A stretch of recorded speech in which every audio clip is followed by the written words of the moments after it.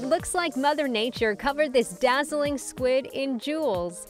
Meet the strawberry squid. This pink creature swims up to about 3,300 feet below the ocean surface and has bioluminescent spots that look like the seeds seen on the fruit, according to the National Science Foundation. But there's more to the strawberry squid than just a pretty face. NSF says the spots emit light that can match the light coming from above, making it nearly invisible to animals below. The deep-sea creature is also known as the cockeyed squid because it has one really big eye and one small one. This adaptation is so the squid can hunt for food above and below it.